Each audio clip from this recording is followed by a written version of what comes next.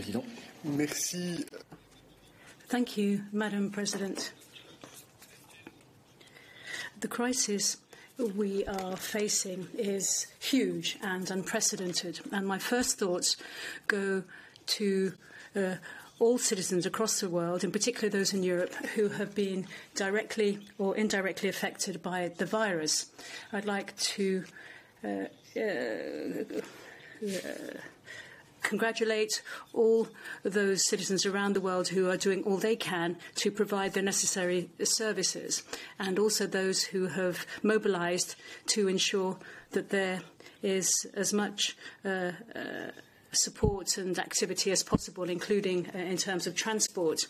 The European Council gave us a task. Our task is based on two pillars. First of all, we have to submit a roadmap to the European Council, a roadmap listing a number of measures to fight the crisis. The President has already gone through them, and the aim is to have an approach that is as coordinated as possible, so slowly but surely we can lift the exceptional restriction measures that have been adopted at national level over the last few weeks.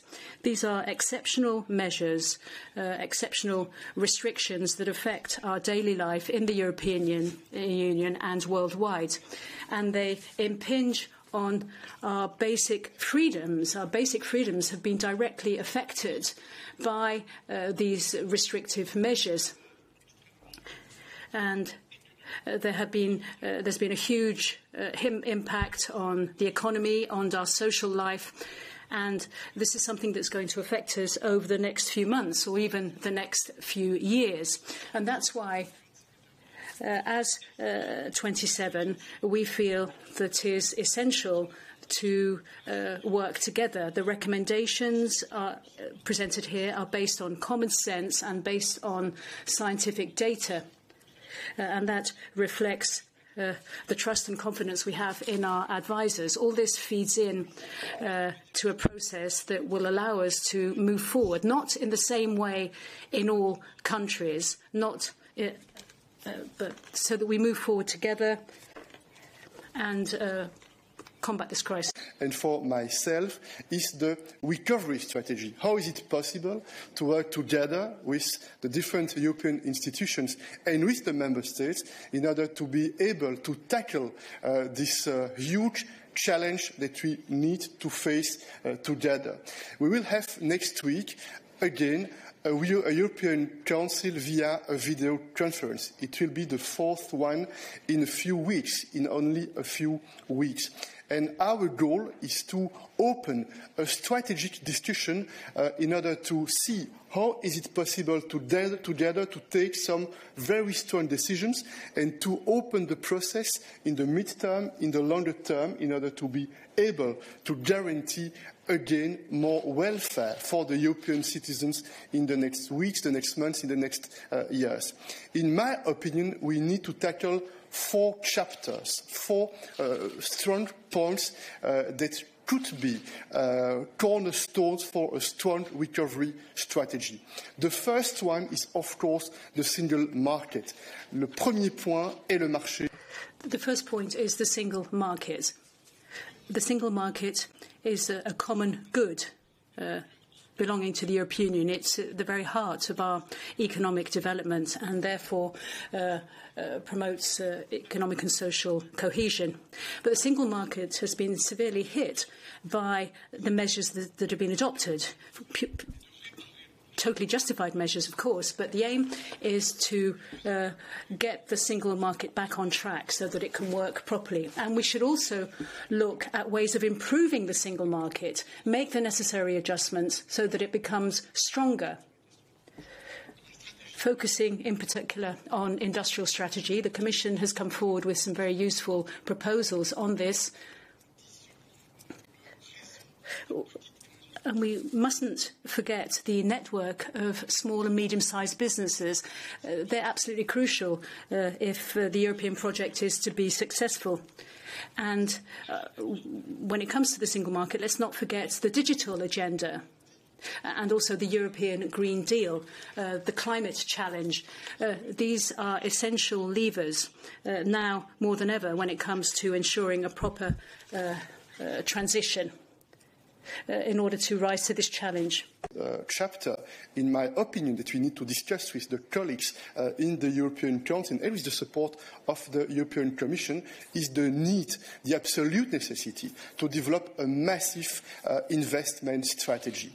And I agree with the Commission. I think that the next European budget, the next 7 years European budget, is a key element in order to succeed. We need also to use the different tools we have in our hands. Also, the European Investment Bank can be a very essential tool in order to focus on our priorities, to be current with our priorities, and to develop a very strong investment strategy in the next months, in the next years. And we need to see how it's possible from the European perspective, but also with the support of all the member states to be effective and to be successful in this very essential strategy.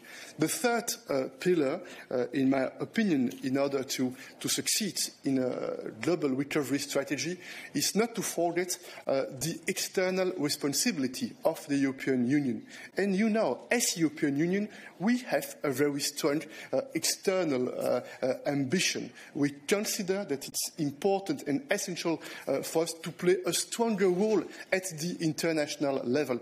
And you know that as European Union, we are a strong promoter of the multilateralism.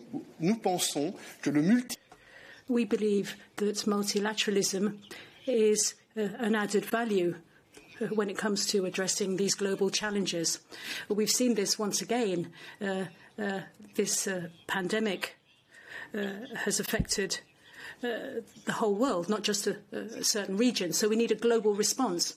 And that's what we're endeavouring to do together with the Commission. We intend to assume our responsibilities in the G7, in G20, for example, by focusing, channeling financial resources to finding vaccines and other medicines as quickly as possible, and that these would then be accessible to the world as a whole, not just to a privileged part of the world. And when it comes to the international stage, I would like to underscore the importance of a strong partnership with Africa. This is essential.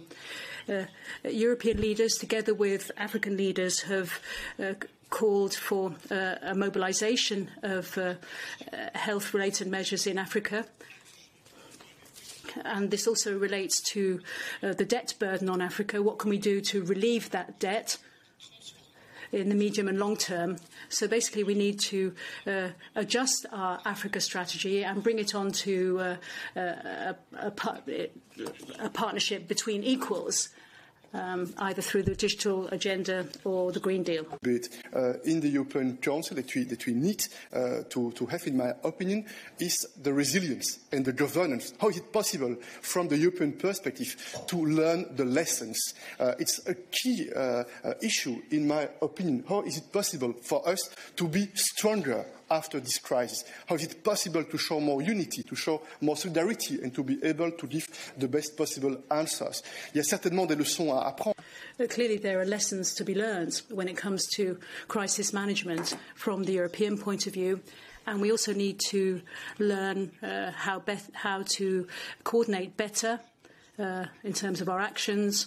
And we want to be able to rise to the challenge, the challenges that we face. By way of conclusion, I would say the following. The heart that beats at the heart of Europe is based on solidarity, sharing, have the necessary resources available so that we can react on the basis of common sense, so that we can have a vision for the medium and long term and offer European citizens proper answers. Thank you very much.